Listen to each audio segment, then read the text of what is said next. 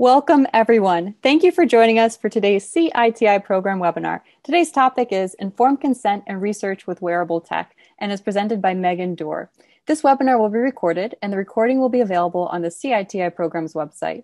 As a quick note, this webinar is for educational purposes only. It is not designed to provide legal advice or legal guidance. You should consult with your organization's attorneys if you have questions or concerns about the relevant laws and regulations discussed in this webinar. The views expressed in the webinar are solely those of the presenter. Now, let me tell you about today's presenter. Meg Doerr is a principal scientist at Sage Bionetworks, where she supports innovative, participant-centric approaches to open science. Her work has a strong focus on app-based research, concentrating on the LC aspects of informed consent and secondary data use, including for the All of Us research program. And now, let me pass the mic to you, Meg.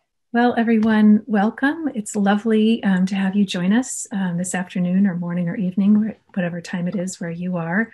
A few disclosures before I get started. I am co-inventor of a tool that I developed while I was at the Cleveland Clinic, and I am entitled to both royalties and return on equity for that development, which is awesome. I receive salary support from a number of NIH grants, which is also awesome, including through the All of Us research program. I do a lot of volunteer work, including for the Global Alliance for Genomics and Health and for the National Society of Genetic Counselors. I am a genetic counselor by training. And my presentation is informed by a whole bunch of different sources, but a lot of work that I've done with my colleagues at Sage Bionetworks, including our elements of informed consent, and other papers and presentations and collaborations with people within the LC community. But the views that I am presenting are my own. So our learning objectives for today. We have a very clear mandate here. We're going to define wearables and list some examples and the data that they collect. We're going to talk about risk and a new way or a different model of considering risk when we think about wearable-enabled research. Then we're going to be discussing the sources of risk in wearable research for participants, and then identify key concepts to support disclosure of those risks to participants. So wearables are electronic devices or technology with embedded sensors that travel on, in, or through a person. So you can see a whole smattering of them over there on the right side of the screen there. So it includes your phone and your smart ring and your smartwatch. There's also fitness gadgets that you use. Probably you've used a pedometer, a smart pedometer in the past. There are things like virtual reality glasses, and then monitoring devices like glucose monitors, or retina sensors. These wearable technologies may or may not be considered technically a medical device. You'll remember that a medical device is a term of art for the FDA, defined by Section 201H of the Food, Drug, and Cosmetic Act. Medical devices are intended for the use in diagnosis, cure, mitigation, treatment, or prevention of disease or conditions. Wearables, some of them are medical devices and others of them are just monitors, right? They're not considered devices by the FDA. You probably have at least one wearable device within arm's length of you right now. Many of you are probably sporting more than one wearable device even at this point. They're very, very common.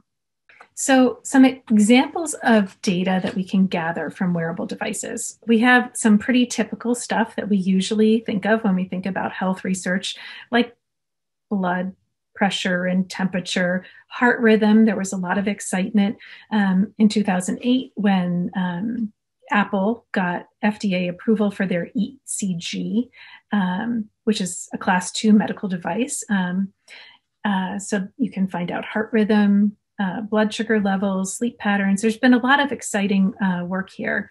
Also, motion vectors. A motion vector is when you look at the relative displacement of a person in relationship to a point in space. So it doesn't tell you exactly where they are, but it tells you where they've been or how much movement they've had. Obviously, that could be very helpful in health studies. So don't forget to address who else will have access to the data besides the research team, the selling or renting of data to third parties, and reconciling the terms of service and privacy policy with the terms of the informed consent. All of these different wearable devices work together in concert with one another. And so make a diagram, think about all of the different wearables or all of the different connection points that are going to be happening in your study. So in summary, wearable device research is a new area for many people, and certainly is an ever expanding and continuously and rapidly changing field. It's really important for us to stay humble. We need to ask questions and talk to experts like engineers. I can't tell you the number of times I've learned something new from talking with engineers of wearable devices and app developers. They are a fountain of information. I had one person say, well, what if they don't respond to you? If you're thinking about using a commercial device in your research study and they don't respond, if engineers don't respond, that's a red flag. Like, if they're not willing to tell you what type of data they're collecting, you probably don't want to be anywhere near that app or wearable device. I encourage you to think carefully about the sources of risk. We walked through a lot of different sources. Remember that people are very phenomenally bad at understanding privacy, and you need to take time to explain it to people because it's the primary risk in wearable studies, I would argue. Be creative about how you disclose risk. Just-in-time permissions are a great example of that. And of course, always in informed consent and privacy policies, in terms of service, use plain language. There's no need for all caps. That's just yelling. We do have some time for some questions. We have received some questions from the audience. So I'll start with the first one. How does informed consent, in this case, interact with privacy laws regarding public filming? So this is really, really tricky. And this is an area of research right now. So in public places, we're in pretty safe territory. There's no expectation of privacy. But when it comes to wearable device research, and there could conceivably be an expectation of privacy, that's when we can run very quickly afoul of the law.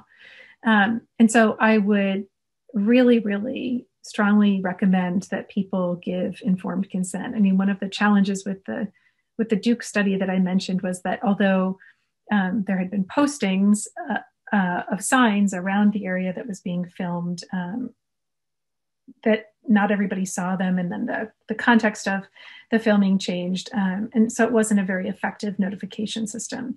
So again, we want to be trying to be as explicit as possible with people when we're gathering data about them to use in research, especially when we're doing it in places or in ways that could be potentially considered private or somewhat private. I invite you all to review our content offerings regularly, as at CITI program, we are continually adding new courses that may be of interest to you. All of our content is available to you anytime through organizational and individual subscriptions.